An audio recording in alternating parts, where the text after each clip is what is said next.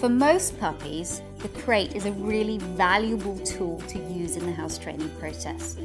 But you have to build up a positive association with the crate so the puppy feels good about being inside there. So I'm going to show you a couple of ways to do that.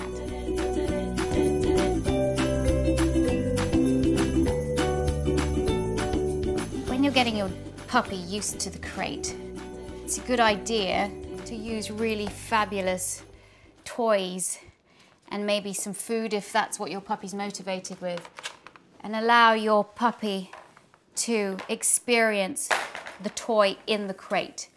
The fact that he wants to stay in his crate and chew is a really wonderful sign, because this crate is going to be his home. And at the moment you can see I'm not closing the door because I want him to feel completely comfortable about being in the crate, so that he knows that if he wants to come out, he can come out. If he does come out, what I'll do is I'll just gently take the toy away from him and put it back in the crate again, so that he knows the crate is where he gets the toy. After your puppy's got really comfortable being in the crate, then you can start to shut the door just for short periods of time. I'm still here. Your presence is still giving your puppy confidence that even though he's in the crate, you're still with him. And then I open the door again. So again, he has that freedom to go if he wants. Good boy. So now he's probably not going to like the fact that I take it away from him. Good boy. So I'm just going to put it right back in the crate. Good boy. All right. Good.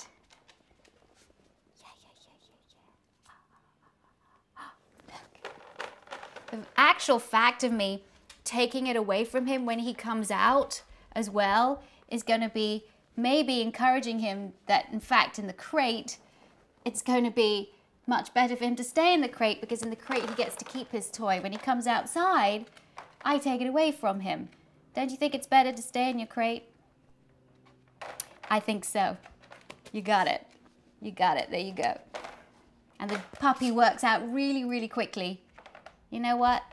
Best to stay in the crate and chew the toy, because if I come out, she takes it away from me. That's not cool. Now that he's very comfortable, I'm going to just close the door. You can start this for a period of a minute and then gradually build up 2 minutes, 3 minutes, 4 minutes, 5 minutes.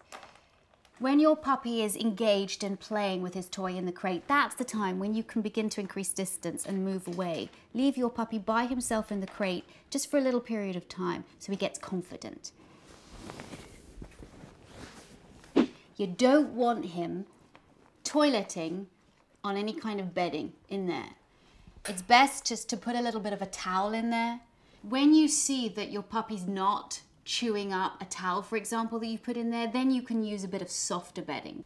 Puppies love to chew things, so you have to put things in your puppy's safe zone that is safe to chew. I like to use toys like this that really help enrich your puppy, so that puppy has to use his thinking brain to find out how he's going to get food out of this toy, for example. And these toys are really great for what I call mental enrichment. Let's see if he likes this. We're gonna get it out? We're gonna get it out? Go get it.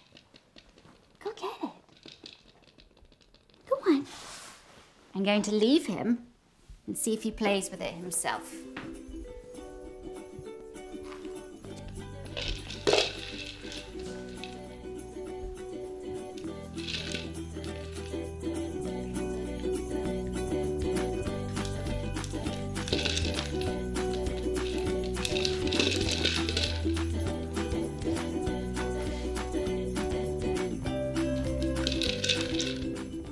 Another way that you can make the crate a really fabulous place to be is to actually feed your puppy in the crate.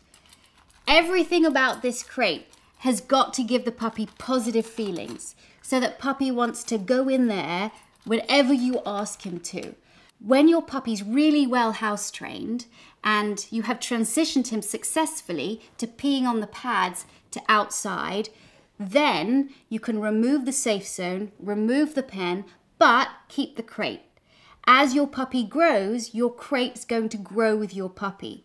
You can decide to get rid of the crate altogether and just use a bed, but a lot of people just like to use a crate even if they have to buy bigger ones as the pup grows, because this has become Pup's favorite place. A crate is a great place for your puppy just to hang out. This is his safe place. This is a place that he can go to if you have lots of people coming in and he needs a bit of quiet time. Also, the crate can be taken in the car as well, so you can actually travel your dog in his bed so that he gets used to being in the car as well. What you should not be doing with the crate is putting your puppy in there for hours and hours and hours and leaving him in there. Because if you do that, you're actually encouraging your puppy to toilet in the crate. So that negates this crate's advantages right there and then.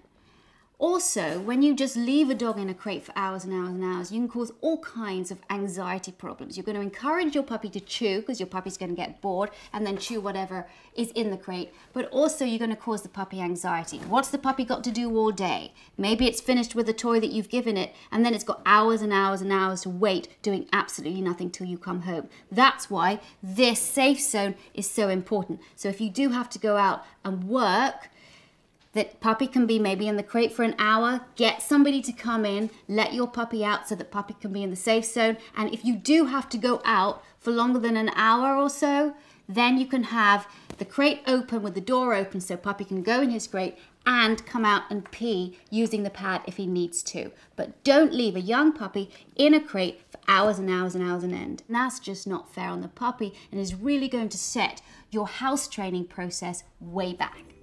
And that's how you house train your puppy positively. I'm Victoria Stilwell for eHow Pets.